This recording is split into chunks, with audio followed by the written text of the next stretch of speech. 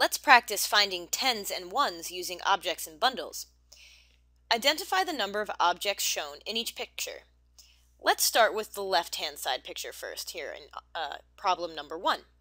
As you can see, there are 3 groups, and each of these groups contains 10 red counters. That means that each group represents 110. And since there are 3 groups representing 110, that means that you have 3 tens in all. And now you have a few counters left over, and count them individually as ones.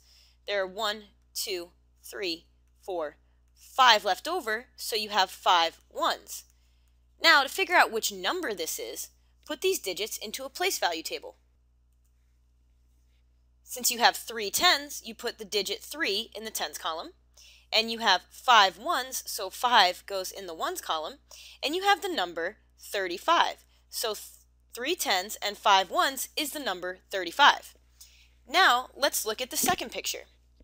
Here you can see you have different rods bundled together, and there are 1, 2, 3, 4 bundles, and I'm going to count how many rods are in each bundle. It's going to be a little hard to see, but try and follow along.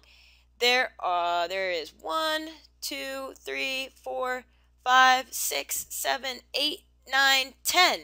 There are 10 rods in each bundle, which means each bundle represents 110.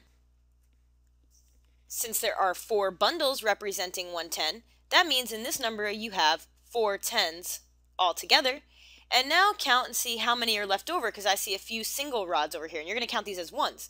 There are 1, 2, 3 rods left over, and that means that you actually have 3 ones. And if you want to know what number this is, you can use a place value chart again.